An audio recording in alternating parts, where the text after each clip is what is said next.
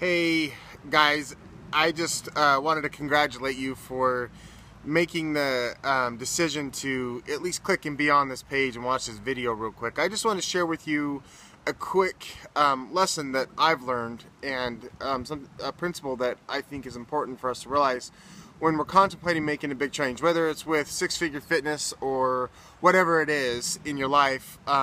There's this opportunity, the fear of quitting or sunk cost that we have associated with different things. What sunk cost is the associated time and money spent towards working towards something that's in the past. It's a past cost that you've had to get. Maybe it's sacrifice, maybe it's money spent, investment, time. Going to school and getting a degree would be a sunk cost in your job that you want to get in the future. The sunk cost fallacy is that because of that sunk cost, we should not quit the thing that we're doing.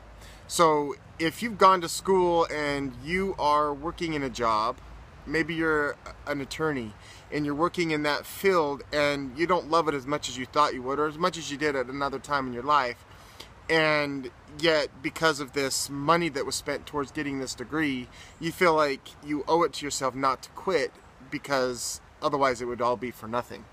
And so all the money and time that you spent getting toward this unhappy end or this unhappy circumstance has perpetuated itself into making you continue on with this unhappy circumstance. We do the same thing when we decide to eat healthy.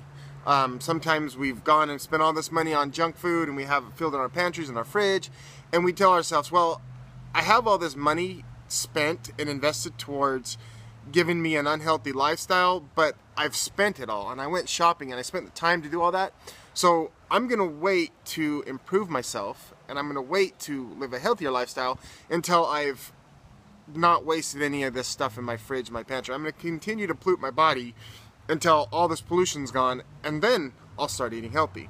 Well, we do the same things in our life sometimes, and so I just want to give you permission to look inside and say, look, is this something worth, and what I'm doing worth transitioning to something else? Now, I'm not saying you have to quit.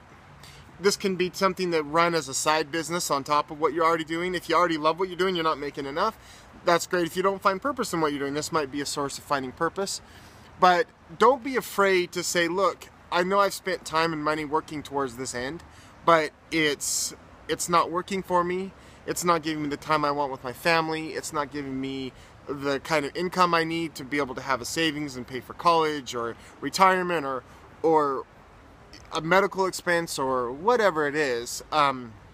If you don't feel satisfied in that, then I'm telling you that there is an opportunity cost of not taking this opportunity, at least finding out what it is.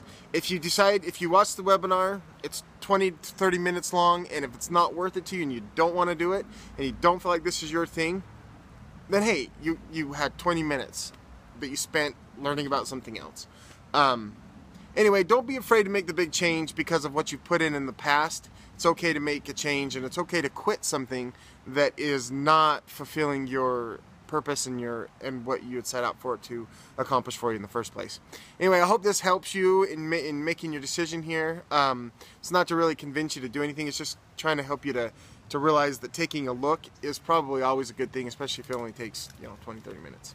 Anyway, thanks for watching. I look forward to seeing you guys on the webinar. We've got a lot of cool stuff we're going to share, and I hope this helps you. Thanks.